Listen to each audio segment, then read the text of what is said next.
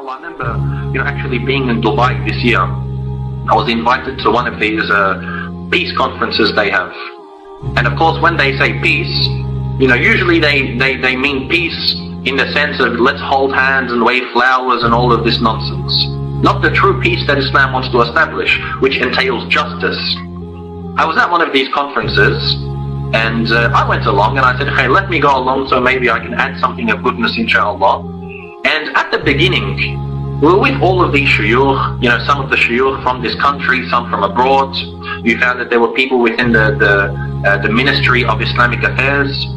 And subhanAllah, when the conference began, they played the national anthem of the United Arab Emirates.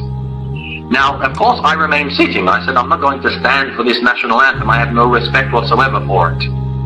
And you find, subhanAllah, the ones who stayed seated among the shuyukh were the ones from the West, or the ones who also teach in the West.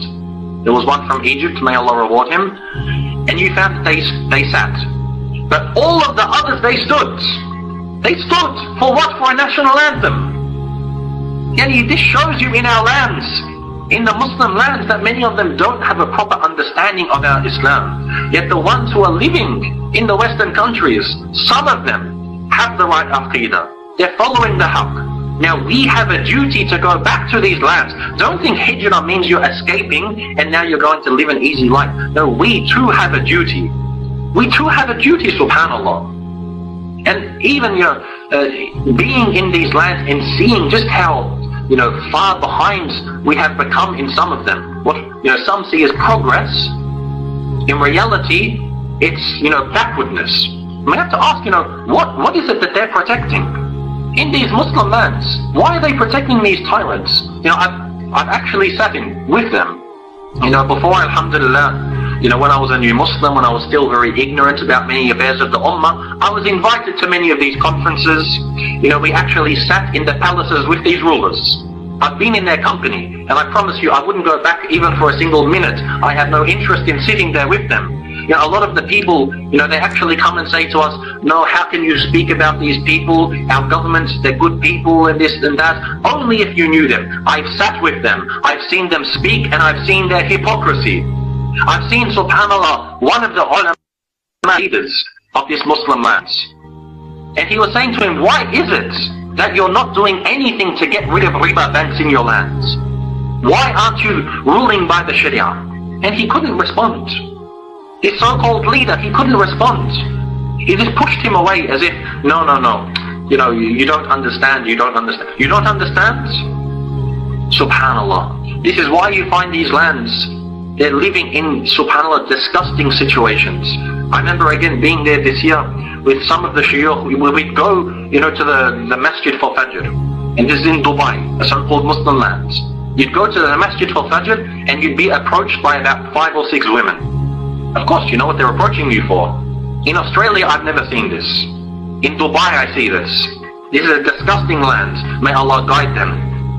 But we have to realize that they are our brothers, this is our ummah, and we have to reform them. That is why, subhanAllah, many of the people are saying, please, you have to get the shuyukh from the West to come and guide our people.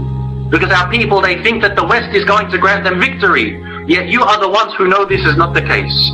So the Muslims in the Khalij, in the land of Muhammad sallallahu alaihi wasallam, they're the ones who are backwards. And now you have to bring the shuyukh from the lands of the kuffar to come educate them. This is our duty, dear Muslims. We have to realize that we too are going to play a part. That we too can be du'at this to the way of Allah. We too can be part of this global awakening, inshaAllah, to awaken our Muslim lands. I remember again, subhanAllah, some of these events really clarify where a person should be as a Muslim. I was in Kuwait during Ramadan, and I was invited to a gathering. And this gathering was made up of certain du'at and shuyukh, and they were there to supposedly do good for the sake of Allah, building masajid and Islamic centers around the world.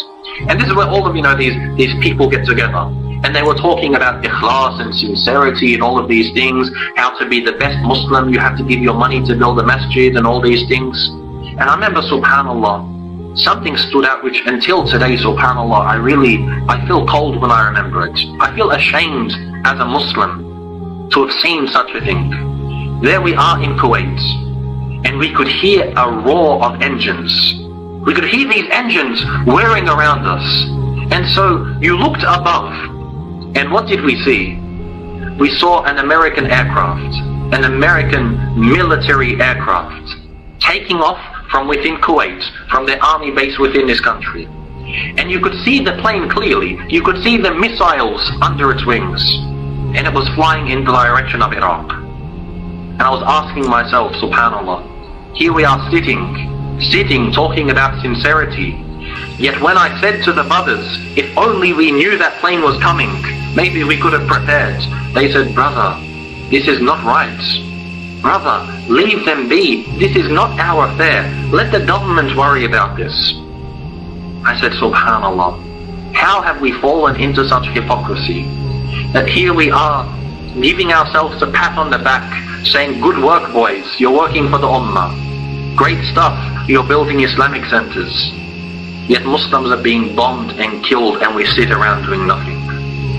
This is the situation of our Ummah.